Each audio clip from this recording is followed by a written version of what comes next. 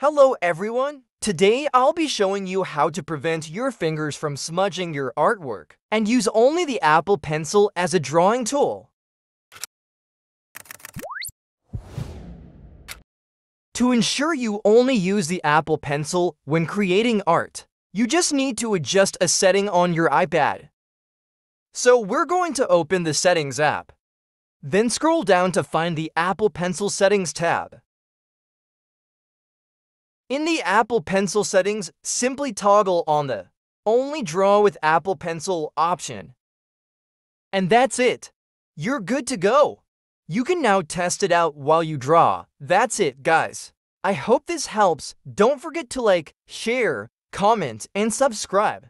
This has been D from DLog TV. I'll see you in the next video. Peace out.